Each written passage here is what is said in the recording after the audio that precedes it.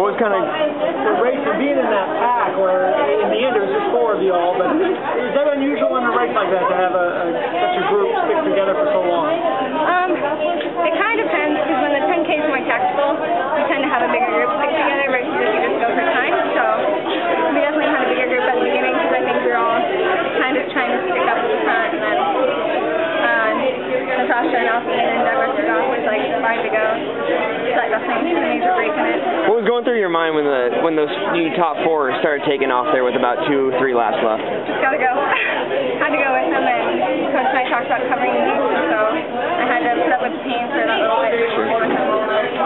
Meaghan, how would you sum up your whole experience here? So far so good.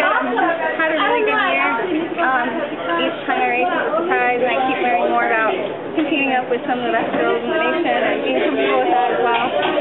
So this whole thing's been a great learning experience, and I can't wait for next year when I'll have Betsy out there with me, and we should be able to do really well as a team. So I'm excited. Kiana said that she never dreamed that she would run in this stadium at the NCAA Championship when she was in high school. Do you have similar feelings?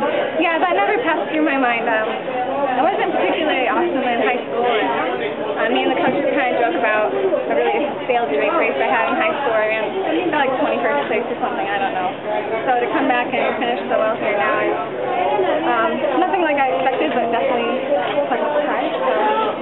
Congratulations. Did the crowd have any influence on you when you guys came by every time around that, right at the start-finish line? Did it have any influence on you on your race? I mean, everyone was pretty loud and cheering. I couldn't really hear anyone, like, specifically kind of just get in the zone, but I know I had a lot of friends here, and, like, a whole bunch of the team showed up. They were so supportive, and that was cool knowing that everyone was behind me. You were at lead for most of the way. At what point did you turn it on there? And, like, I think you really the lead back for most of the top 4 girls for most of the way. Was there a time when you were going to turn it on and try to beat that? I was just trying to cover their moves and stick with them at the end there. They definitely picked up a lot, so I was just trying to go with them and hang on and fight. Congratulations, that was a beautiful race. Thank you. You look great. I don't know if I look great, but... You did look great.